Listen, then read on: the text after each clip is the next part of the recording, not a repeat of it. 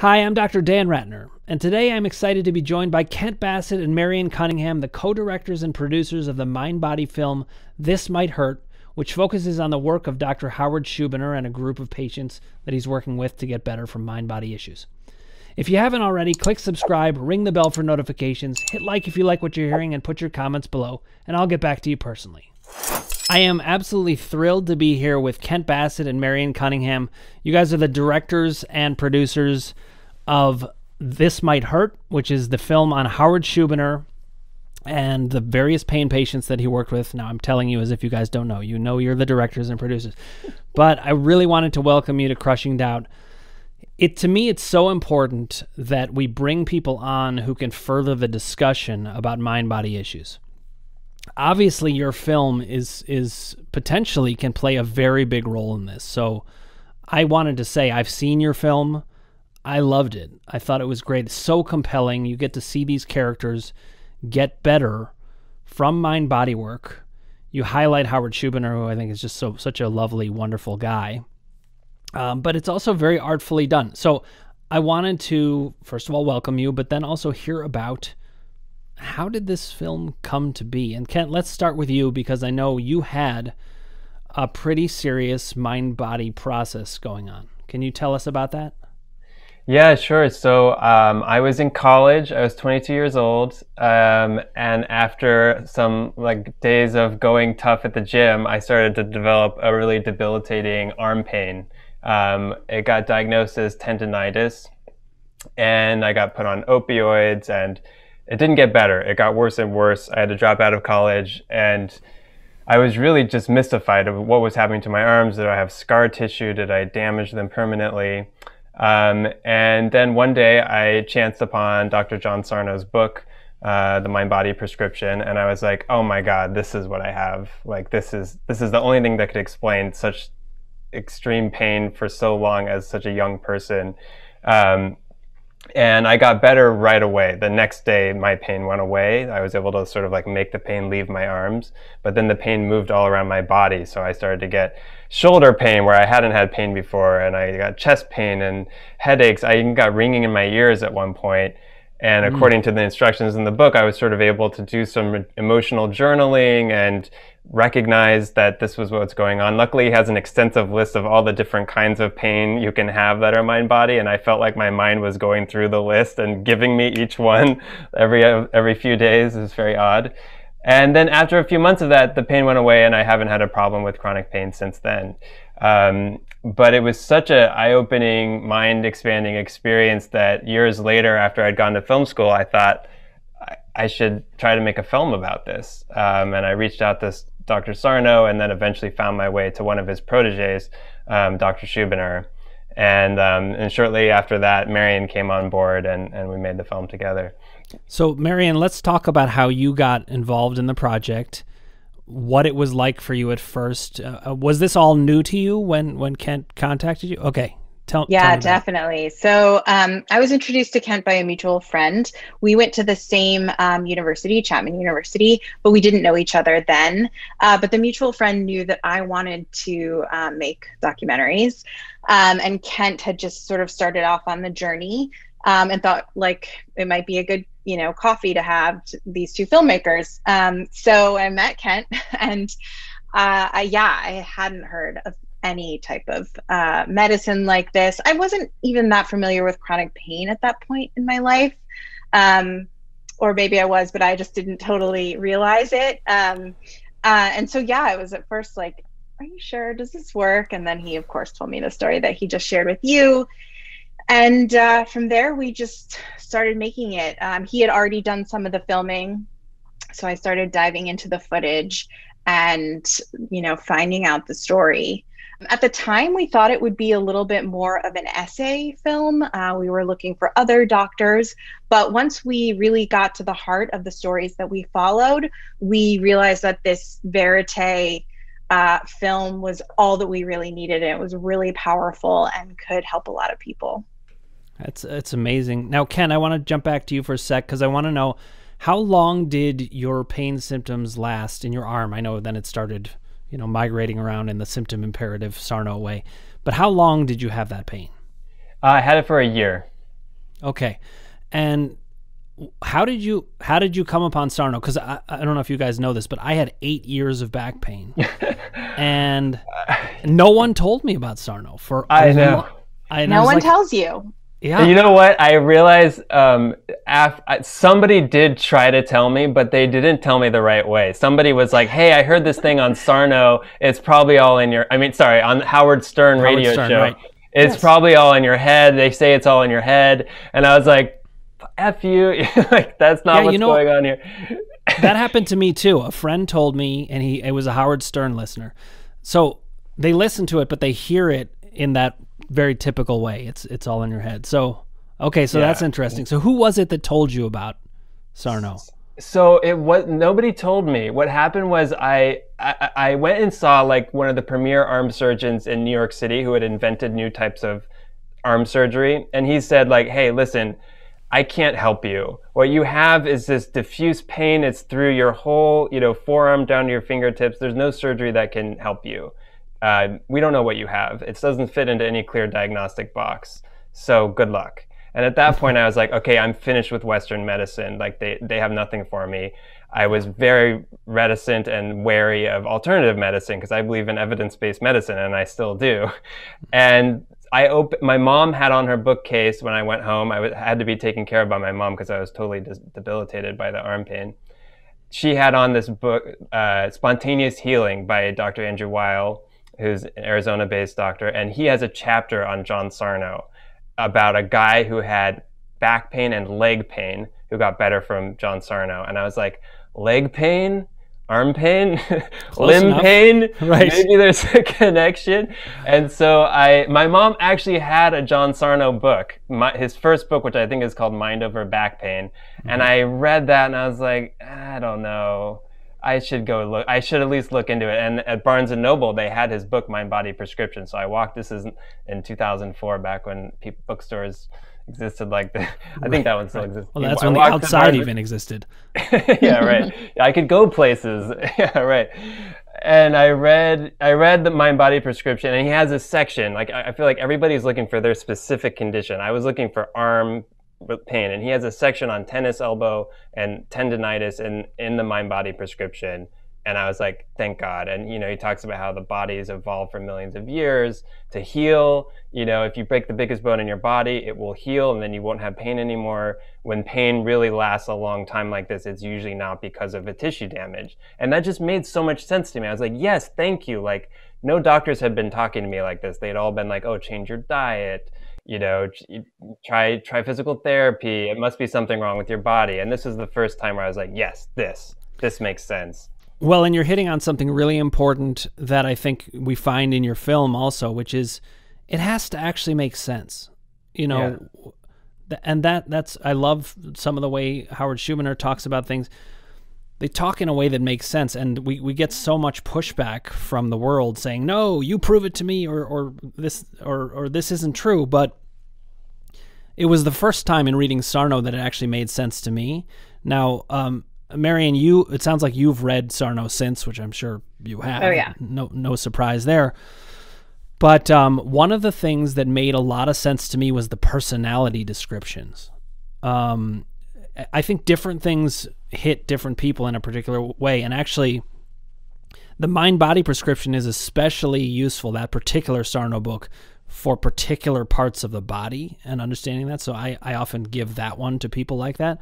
But the personality part that I found in The Divided Mind just blew my mind. I was like, whoa, I've never been described so well. What was your experience of Sarno? I'm not saying you had that experience, but when you first read Sarno, did you come in with a lot of skepticism, or had Kent already won you over quite a bit? I think I started reading the book once I was already in the footage, and so I was seeing the healing happen. Like you see that in our film. So I'd already, seen it happen, so I believed in it, but I needed to know how it worked in order to tell the best story. But I think also maybe what you're asking is, do I have any of those personality traits as well? And yes, I thought do. You did. And I've never struggled with chronic pain, but I definitely, through working on this film and working with Kent, realized that I have a fair amount of anxiety that I was never able to name as anxiety before diving into this work. And so I've had my own, therapeutic journeys since then that have, really helped me live a fuller life. That's what I think is so great about this work and this film is it's not just for people in chronic pain. I think there's a lot to be learned by anyone about how to deal with emotions, anxiety, and the way you might not be processing things that could be really hurting you. I think that's something that everyone can learn a lot from. I think it is really true that anybody who sees this movie, and I'm definitely giving a huge shout out to the movie because it is really a great film, but it's also just, it can be personally powerful for everybody who watches it, and I hear it clearly was for both of you. So Marion, I know you had a different experience than Kent did, coming at it kind of in the middle of it, but it sounded like it really did personally change you, this journey. And Kent, I wondered if you could talk about how did filming this, did it change you in any way? Did you come to other realizations as you were doing this? I'm sure you did, but I'd be curious to hear what. Gosh, yeah, well, the film took a long time to make, so I went through a lot of changes just because I lived through 5 years of my life, and a lot of it had to do with the process of working on the film. I would say, like Marion, I recognize I have a lot of problems. I think every person has anxiety problems, sort of like the problem of being alive, but people who have chronic pain have a specific heightened sense of anxiety. For me, it's especially whenever there's like mixed feelings, like someone I care about, or I would have like stirrings of anxiety or anger, and specifically around the footage. So like there's this amazing scene in the film where one of the people discovers a lot of anger at their dad. And that is like, when I watched that footage, it really triggered me because I also have stuff going on in my family. And it was actually hard to watch and edit that footage for me for a while. And I ended up deciding after I watched people in the class go through a process of recognizing their own anger and anxiety, I realized like, even though I don't have pain anymore, I still have emotional defenses, stuff with anxiety that I wanted to more fully process, because journaling can get rid of the pain, but it doesn't necessarily get through some of these things that are invisible as an individual looking into your own life, that I think, in my experience, a therapist was absolutely critical. Multiple therapists were critical in helping me see like, oh, I'm doing this thing. Whenever I'm angry at somebody, I hide the anger in this particular way and create this difficulty in my life that I don't need to do. And I would see that only by another person helping me see it. And so when I got finished filming, I came back and I immediately started doing therapy, and the specific therapy that Dr. Schubiner suggests is helpful for chronic pain, and also Sarno suggests is helpful, which is called ISTDP. Mm-hmm. And so I found a therapist in Los Angeles who specializes in that therapy, and that was like totally transformative for me. And I later continued that therapy when I moved to New York to work on the film with Marion. I continued doing the therapy, and it was a constant dialogue. I would talk about the making of the film and why I was struggling with it and sometimes avoiding working on it in therapy. And that felt like, I wouldn't be able, because we had to do this film on nights and weekends. So it was like, extra credit we were going for. It's like, oh, can I summon the willpower to spend my Saturday and Sunday on this when it's sort of stuff that triggers me. So it was only through therapy that I was able to do that.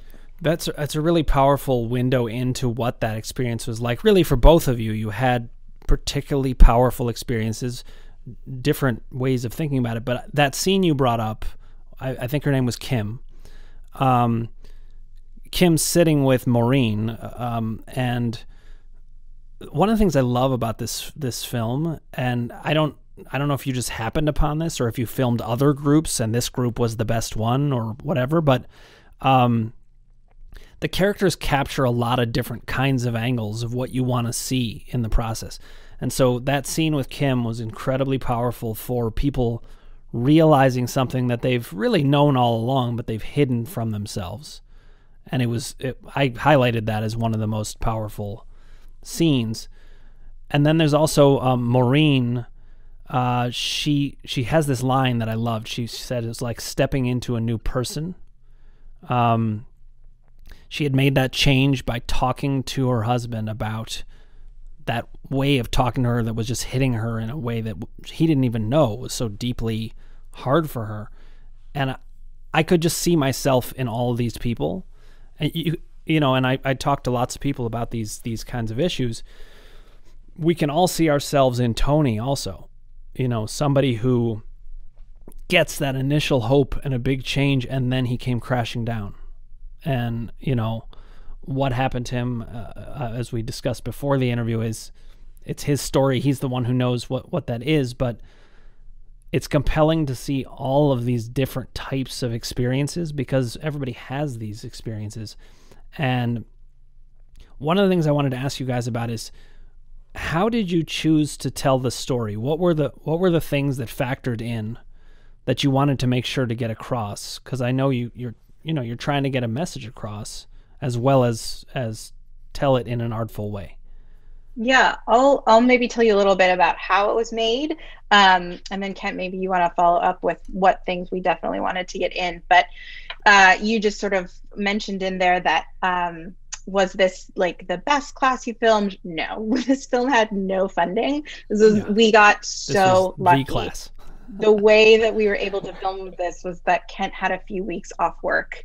And so in between jobs, because we're both freelancers in the television industry, and so in between two gigs, he had a month that he could fly to Detroit on his own dime and start filming. So that's how we did it. We feel so lucky that we got such amazing, compelling stories. But that's sort of how the whole process was, nights and weekends in between other jobs, because we were not funded at all. We're still really not funded. And so it was a struggle to keep going for years, not making any money, but knowing you had these powerful stories, knowing you have the story that could really help people, but trying to get it out in the world. We were turned down from grants. We were turned down from studios, just everywhere we looked. And I think you probably experienced this too. Like, mainstream is not necessarily interested in this work yet. I think it's actually a little bit better now than when we started. But so that's how we got these stories. And Kent, do you want to talk about how we kept in what we kept in? Yeah, so it's funny now that I'm thinking about exactly how it happened, and we wanted to, we realized pretty early that the story was going to be structured based off three people whose stories were not too similar to each other, so they each felt like they had a different angle on healing from chronic pain that we could show through their story.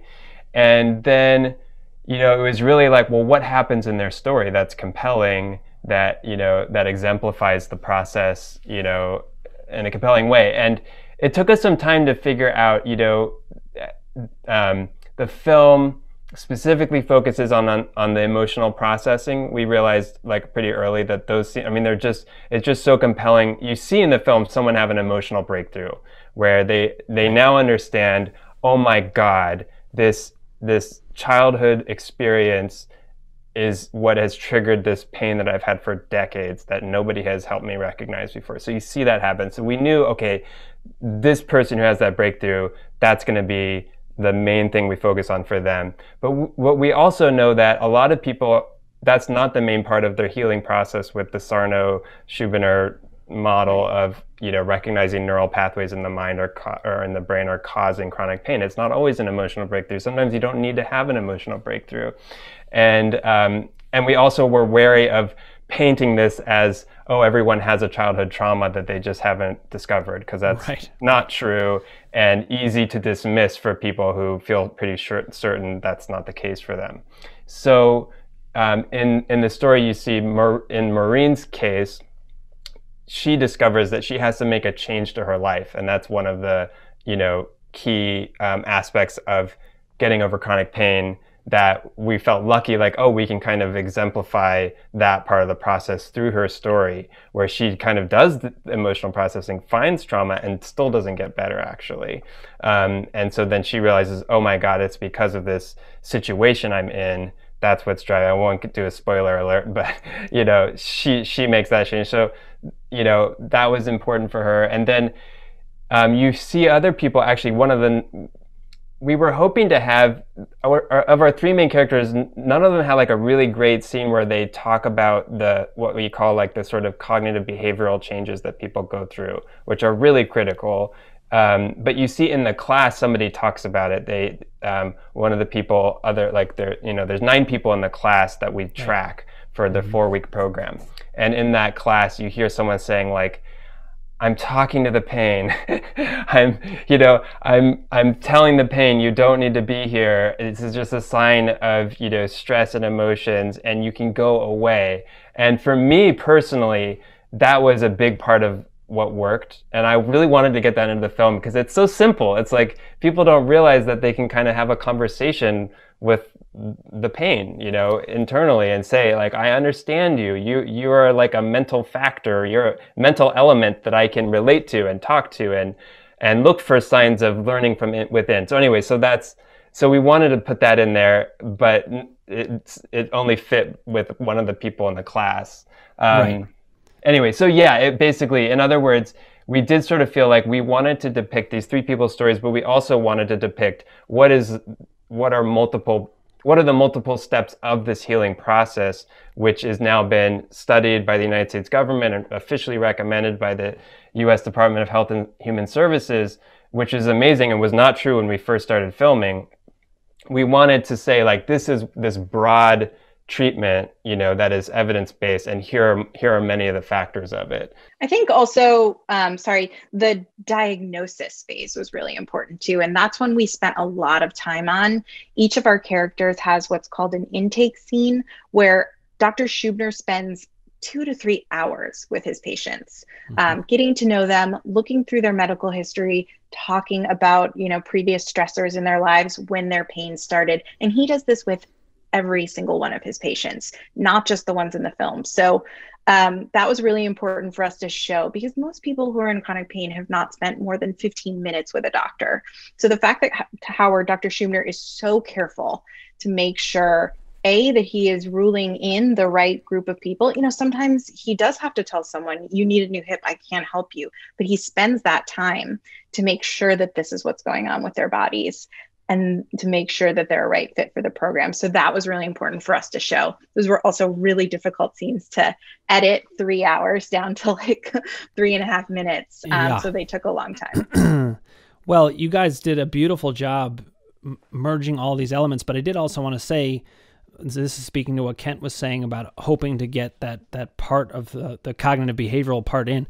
I feel like it's there everywhere in the film, because you're seeing people, I know it's not explicitly stated as much, but you're seeing everybody turn it over and over and over. And I mean, even in the Tony scenes, you're seeing him turn it over and over, and you're hoping that it'll go differently than it ends up going in the end. But I think Maureen is probably the character where that happens the most, where she's grappling with something that fits with what I talk about on my show, I think, which is doubt. She just had so much doubt. I think she even makes a comment somewhat along those lines. And I wondered if you guys could speak to that, because Kent, you were saying it doesn't have to be an emotion that causes the pain, and I totally 100% agree with that.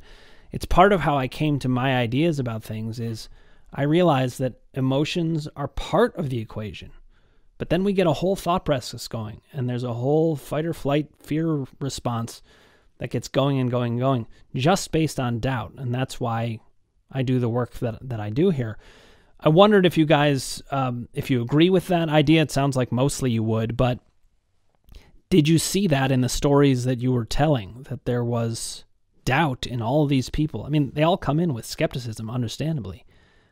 I feel like you did tell that narrative. Yeah, I was just going to say, something I really wanted to include in the film, but there wasn't space for it, is an additional detail to Marine's story, which is that, like me, she read the John Sarno book, The Mind-Body Prescription, and she, you know, in that book, there's exercises, you can journal and so on. She's a writer, so I'm sure she did all the writing exercises. And then a decade later, she had debilitating arm pain that was waking her up in the middle of the night. She got assessed by a doctor and they said, okay, you have a pinched nerve, that's what's causing your pain. And she believed that, and which most people would. And then when she gets assessed by Dr. Schubiner, he's like, okay, so that part where you have the pinched nerve, it couldn't possibly be causing pain in this arm. This actually would cause pain in a different part of, in your other arm. That nerve, your doctor misunderstood the MRI scan. And you see that scene in the film, and it's just incredible. And this happens a lot. This is a very common thing for people to be mixed diagnosed in that way. And so, anyway, but so she's had this experience with pain, but then she continually doubts whether it could be a new pain is a mind-body thing or a structural thing. And so many doctors are all too likely to just assume it's a structural pain without really doing a careful diagnosis. And so that happens towards the beginning of the film. And then at the end of the film, she talks about how, like, I've continued to have symptoms. It's not like I'm symptom free. And so this struggle of doubt is, even if you feel like you've conquered doubt at some point, like, I've conquered doubt, I understand it, 2 years from now, you could have a really serious pain and be right back where you were. And so having a clear recognition of the role of doubt in furthering symptoms or causing you to slip back into symptoms or go back to more structural ways of dealing with pain is, I think, a really critical thing and a really interesting part of your work. Oh, well, thank you. And I, of course, I couldn't agree more. But when I was watching the film, I was watching your characters from the aspect of doubt. Kim is a very powerful figure she has so much doubt at the beginning, but Dr. Schubiner, Howard Schubiner, just asks them to just be open to it. And I loved that you guys captured the whole process of it. It was just a very beautiful, moving film in this way, capturing all these different parts. You guys did a fantastic job with it. And I think I watched the doubt. Again, Maureen was the one that was most clearly related to doubt. But when I saw Tony slip back, one of the thoughts I had was, oh, he's having a lot of doubts. And it's very understandable that people do have doubts. One of the reasons that I do my podcast and even do this work is I am going to stay very vigilant about my own doubts, because it can creep in. I can just be sitting around and start to have like pain in my arm, and then I think, am I having a heart attack? Or you start going down these rabbit holes. We all have it. And one of the things I've come to see, and my thinking on this keeps evolving, is that anxiety and depression, I'm not saying that it's entirely the case, but they can be mind-body manifestations also.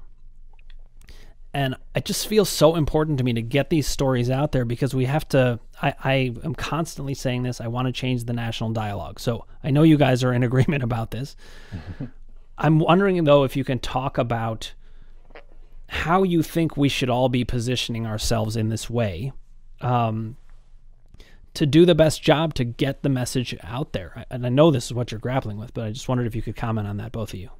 Yeah, how can we all help get the word out about this? Is that kind of how do you position yourself when you're talking to people about this to most effectively get the message out there? Let me say it this way. I'll tell you how I think about it. I like to add things to the picture that are different than what I'm seeing out there, because I think the other stuff's already out there. So I have an attitude about this. There's a scene in the movie where Howard is looking over some emails he's getting, and people are like calling him a quack and all sorts of things like that. And I have certainly had people say things like that to me before, but I am now so certain about this that I don't worry about it at all. I actually see it the other way around. I see it almost like I'm trying to tell a whole international group of people that they don't believe in gravity, and I have to teach them that gravity exists. That's my attitude about it, and I think it adds something to the picture. So I just wondered how you guys are positioning yourselves in that way, because that's part of how I operate on this podcast. Is I'm happy to prove it. The science and the logic is out there. I'll talk about it all the time. I'm totally there for evidence-based stuff, but I don't have to prove that much because it's actually been proven, and that's something that I'm trying to position myself that way. So when we started making the film, the evidence wasn't as much there. There have been a lot of studies that have come out or, gotten more recognition since then, which is great. And I think that that's been really helpful. But, imagine young Marion and Kent in the, sometime between 2010 and now, trying to convince, grant people, funders, our partners, people around us, our own friends, that we were making this film and it's important. And we really struggled with it. Some of the things that I think about now, we tackle this question every day in big ways and small, whether it's like a social media post or we're, writing a press release and trying to distill all of this into a few paragraphs. It's a struggle. One of the things that I think is hard to say, but I think I want us to be talking about more is like, what do you have to lose? If you've tried everything, if you've tried the drugs, you've tried surgery, it's still not working. Like, what do you have to lose by trying this? Because I think that is something, like, especially with Howard, he doesn't make you stop taking your medications unless you're ready to. He doesn't, he just asks you to be open and to believe and to try. And I think that's a really powerful message. I also think that in this moment where we're in a pandemic, people can't get to their normal masseuses or acupuncturists or all the things they use to help their symptoms. It's harder to do those. So we do have a moment where they don't have the access to the normal things that help them. And part of this work is you sort of get to direct your own care, if you will, or be your own doctor and heal yourself in a way, because lots of folks do this like Kent did, just by reading a book or on their own. So I think that there is that possibility right now if we can reach those folks. I think one of the also big things that stands in our way is people do hear that it's all in your head, which is of course not what we're saying at all. And I think if we can tackle that question, especially because so many people who are in pain have heard from other doctors that it's all in their head, but then the doctors don't give them these resources. They just say that and it's like, okay, well, good luck. Right. So if we're able to reach those doctors who are frustrated because they don't know how to help patients, I think that is going to be a really big step, is educating doctors as well as patients. I think that makes total sense. Kent, did you want to add something? Well, no pressure to do so.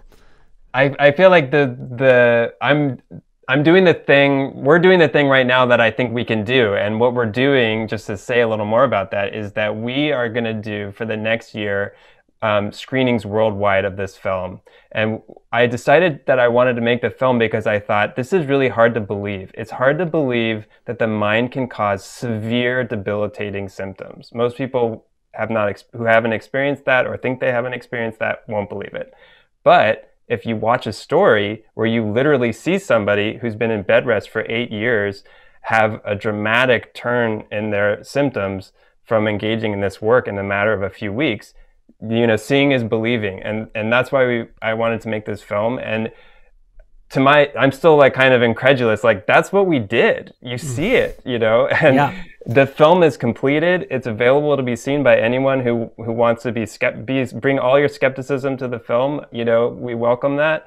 There's many different perspectives on this, but you'll see an incredible story. What we're doing is Marion and I, we're in debt. We put all our money into this film to get it completed. And now we're putting more of our own money and asking others who've seen the film and who care about this work to consider contributing to our screening campaign and showing up for our screening campaign and inviting other people who might be skeptical to come to the screenings.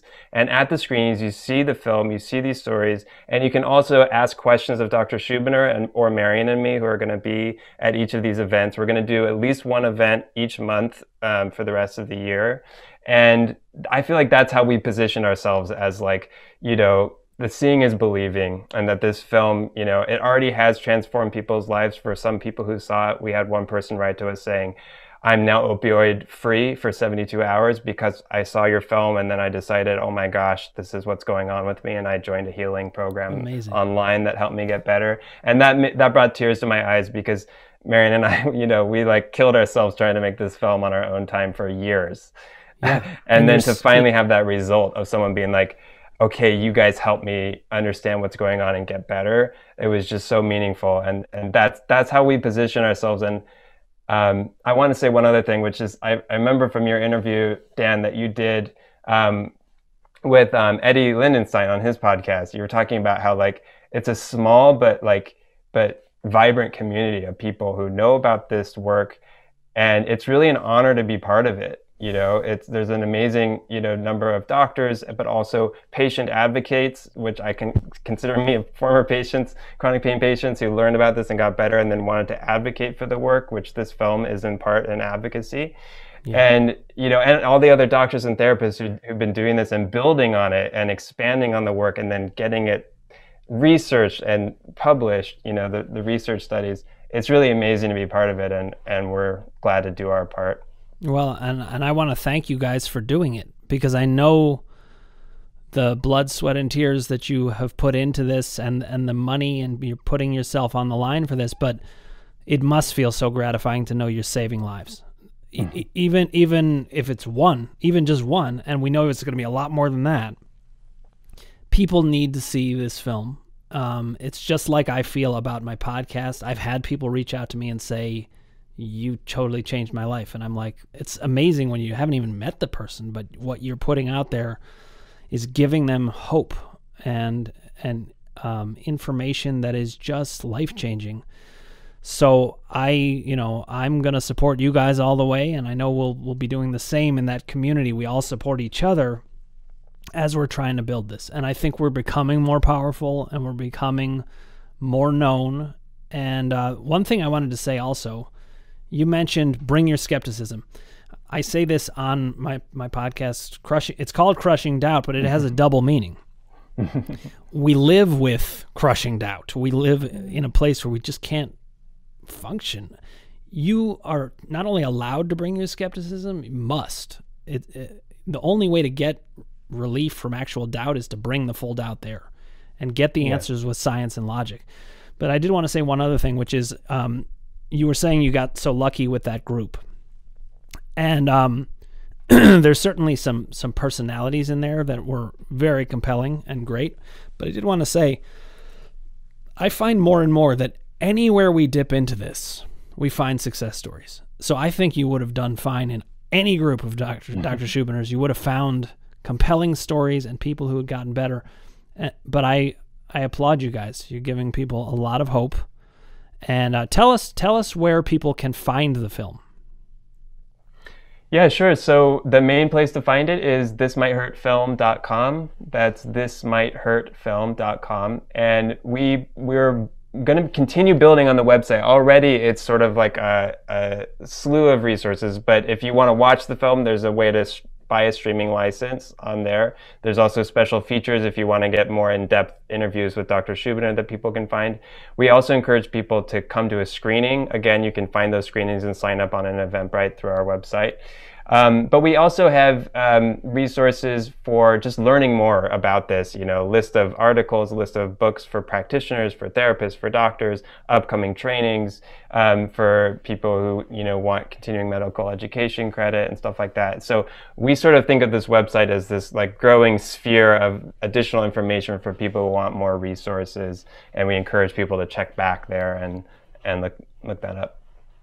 I'll just say one thing too about the screenings. We're doing these virtually because of COVID, but we're finding that people really are enjoying watching a film together. It's a collective experience. We have these little emojis on the bottom of the screen where you can, tell us how you're feeling.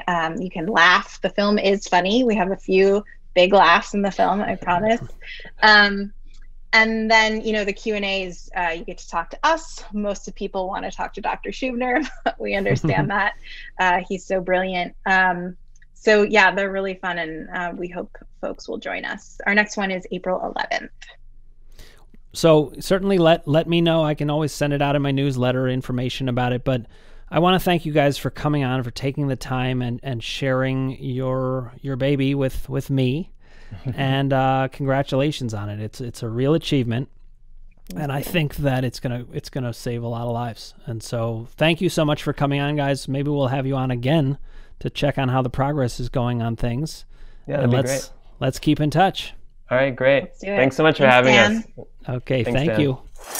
That was a blast having Kent and Marion on to talk about the process of the movie, but also I really wanted to give them a sense of what they had achieved, because it really is, they put a lot on the line to get this film done, and you should all watch it. It's incredibly powerful, and we know that hearing stories directly from people is an incredibly powerful tool for getting better. But the nice thing about this film is you get to see the process, and I also want to thank Howard Schubiner for his generosity in that movie and showing his process. He has a line in that movie where he says, the risk of doing this without a licensed therapist is well outweighed by the risk of not doing anything for these people. And I'm really proud to be part of a community that cares so much about the people who are suffering and is doing things about it. And Kent and Marion also had a very good artistic vision and a good sense of storytelling that makes this a really fun and good film. And I was really happy to see the people, so many of the people in the film that got better. There are hundreds and thousands of people having similar experiences, whether with Howard or with me or other mind-body practitioners. We're making inroads in this, and we're also making inroads in changing the national discussion, as I so often talk about. And I'm really glad to hear it. So this was a pleasure getting to interview them. I hope to have them on again, and I hope you guys enjoyed that interview. If you haven't already, click subscribe, ring the bell for notifications, hit like if you like what you're hearing, and put your comments below. But actually, I realized before I wrap up, I also need to let you guys know where you can find the film. It's at www.thismightHurtFilm.com. There you can purchase the streaming rights to the movie, and it's really nice to contribute to their cause as well. But it is well worth seeing. They're always doing screenings. They have Q&As with Howard Schubiner, and we may have some plans to have them join me in a Q&A at some point. We're going to work on this because as a field, we all need to work together. So I hope you enjoyed the interview, and I look forward to continuing all of our discussions as we go forward.